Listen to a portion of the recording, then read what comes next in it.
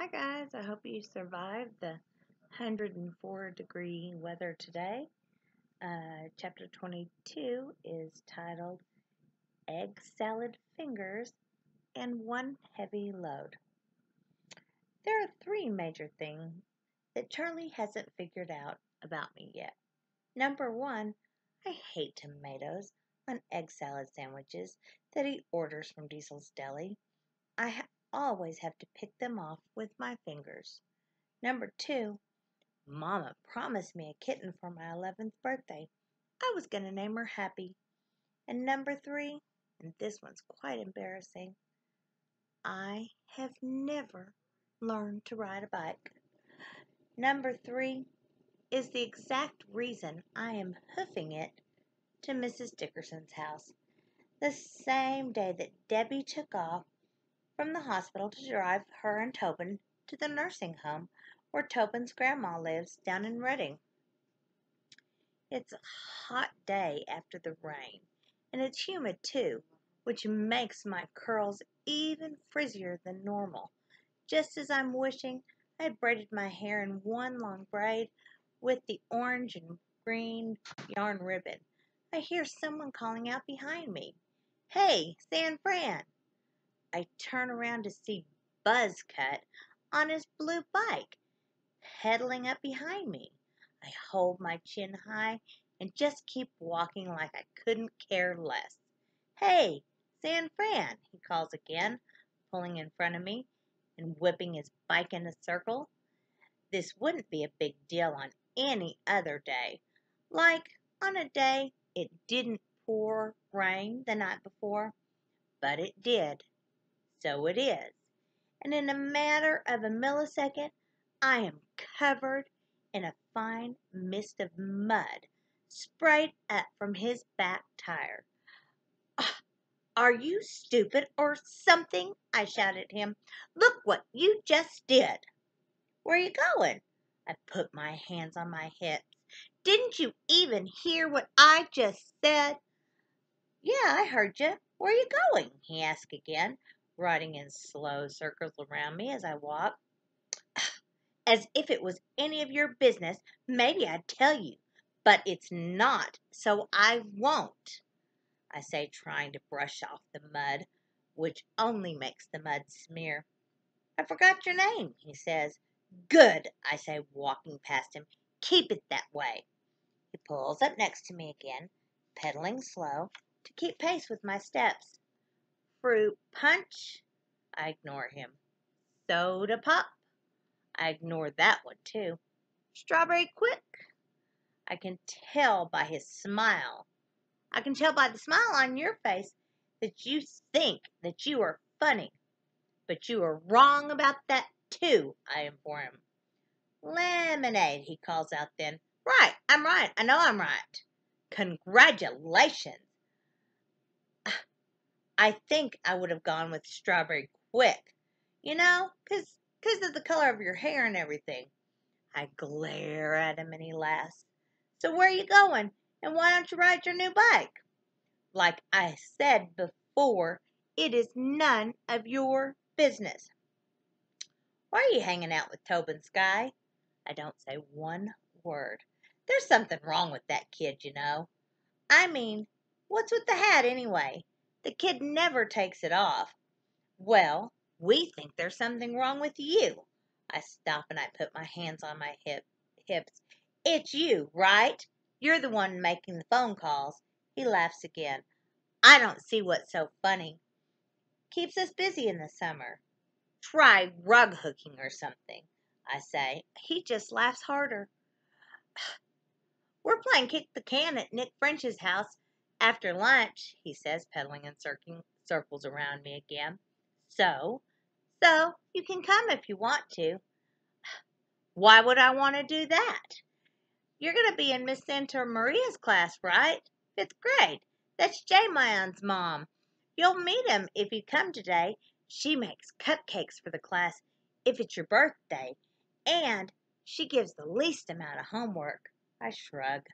"Well, you can meet some people before school starts. If you want, there's going to be a bunch of us playing." I think about it. "I don't know," I say. French lives in a blue house, third one down from the library in town, 1808, about 1 o'clock. Maybe I'll see you there." I don't say anything as I watch him pedal off, spraying mud like a sprinkler with his back wheel. At Mrs. Dickerson's, we eat tiny little egg salad sandwiches that she calls finger sandwiches. Even though they don't look much like fingers, we sip chamomile tea with honey from china cups on her front porch. "Will you please tell me more about Mama when she was little?" I ask her. "Oh, honey, I have a million stories. I want to know all of them," I tell her, sipping from my tea. "Well, let's see. Did I tell you about the time your mom was the lead in the Easter production at school?" "The lead in the play?" I ask. "No." "Oh, it was adorable. What was the name of that play?" She rubs her temples to help her find the right memory. "Oh, I just can't recall. But it was an Easter play, and she wore a paper bonnet on her head." I giggle. "A paper bonnet?" "Well, she couldn't remember her lines halfway through, but she made up an entirely new story. All the other kids just went with it, and the whole second half was just improvised. It started off as a play about an Easter bonnet and ended up being a story about saving the animals in the forest. Ugh, she was always about the animals. Still is, I tell her. You know, Mama is a vet in the city." "Yes, honey, I do." "How do you know?" "Oh, well, Charlie keeps close tabs on her, even after she left for good.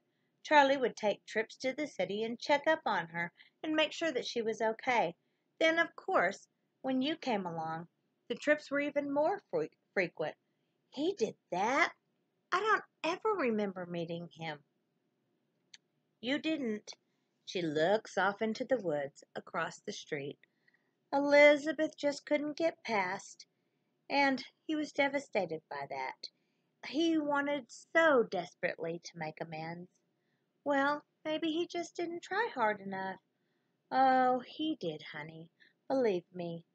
Mama would have forgiven him if he'd have just tried. Oh, if he'd have just really tried, she would have. Mama was just like that." "Oh, my sweet lemonade." Oh, they were just both so broken, broken to their cores, their hearts shattered in so many pieces after Rebecca died. They just didn't know how to fix it. And instead of holding on to each other and through their grief with love and gratitude, their sadness just came out in anger, and their anger just tore them apart. I don't know what to say about that, so I just don't say anything.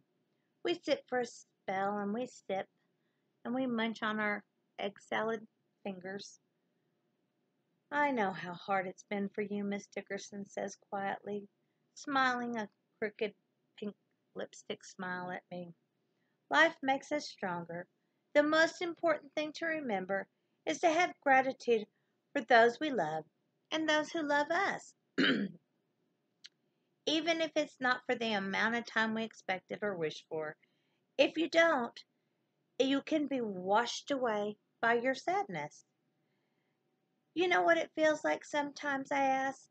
"Kind of like I have to carry something that's way too heavy, and I can't find any place to set it down, and it makes my whole body ache." She nods slowly with her eyes closed.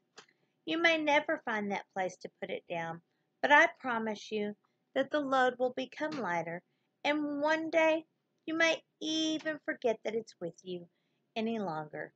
But it will be with you. Elizabeth will always be a part of you, making you stronger, braver, and more loving because of what you've carried. Your task now," she takes a long drink of her tea, "your task is to learn to accept your new life without forgetting the gifts from your past. These are the gifts of your new life, Lemonade." She holds out her arms. "Willow Creek, Charlie, Tobin, trust it, embrace it, be thankful for it." I think hard about her words. "I am thankful for Mama," I say, "and about the other things too. Like what? She asks. You for one, I say, and your cookies for another. Miss Dickerson laughs until she wipes at the teardrops squeezing out of the edges of her eyes. Black smudges appear on her white cloth napkin in her hand. Oh, Lemonade, you are so much like her. Do you know that? I wipe at my very own tears. I used to know what I tell her, but I think I just might have forgotten. That's the end of chapter 22. Hope y'all have a wonderful evening. God bless y'all, and I certainly do miss you.